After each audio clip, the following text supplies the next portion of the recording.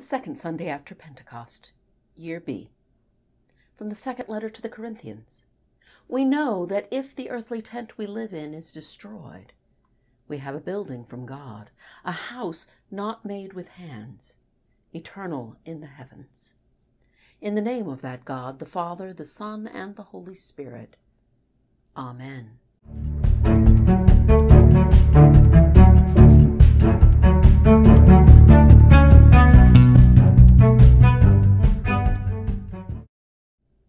Our readings for this week each address this question of protecting our tent in a different way. For Samuel, the tent is the people of Israel, who seek a king who may govern them and go out before them and fight their battles. Just how far will you go? Just what evils will you countenance to protect that territorial tent you've claimed as your own? Will you even reject your God, trusting in chariots and horses, rather than in the God who keeps us safe, though we walk in the midst of trouble, and who stretches forth a hand against the fury of our enemies? In our gospel reading, the tent is that of the family. Jesus' family is out looking for him to restrain him, whether to protect Jesus from the crowd, or to protect Jesus from self-harm, or even to protect the reputation of the family. Who knows? There may be some of each mixed together.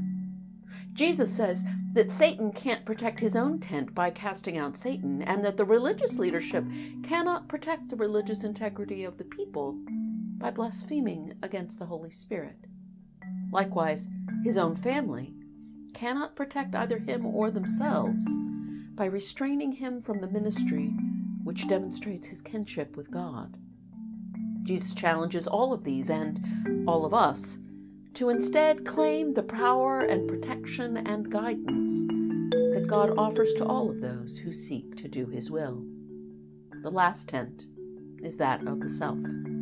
Paul describes our fear at the sight of our outer nature wasting away, when doing the will of God puts us at risk.